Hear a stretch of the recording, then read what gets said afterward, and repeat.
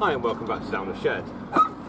So here I have a trailer lock that I've just got from Screwfix, $16.99. This is basically a 50mm hitch lock. Daisy, shut up! That's the keys. Quiet. That's the keys, cable tied on, slipped off. I've also got a aluminium trailer plug for it. Gonna have to rewire the trailer plug because it's so rusted out in there. There's just no point trying to swap wires over and put a few on. I need to find a solution for a socket on my car because cheap in their wisdom didn't supply you with a bracket for a second socket.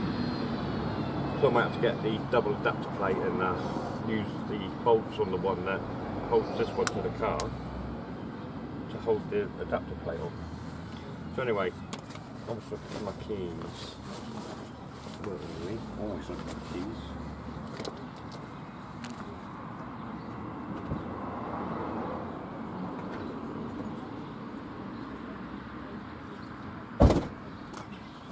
Right, we found keys.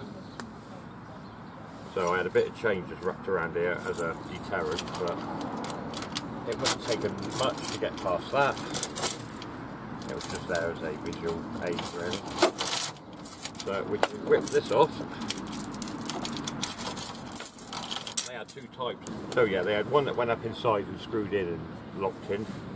That was about £12 something, but they didn't have any in stock. And this one.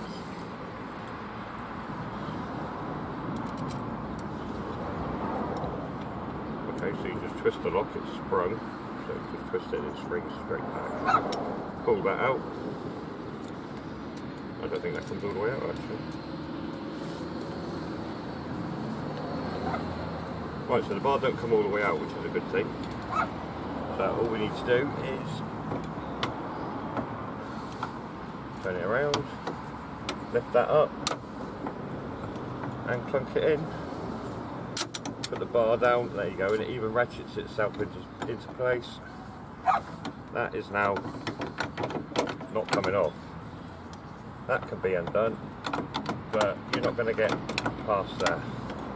So there we go, we've now got a nice hitch lock. If I turn it around, the bar will be too far forwards and it will be easy to unlock it.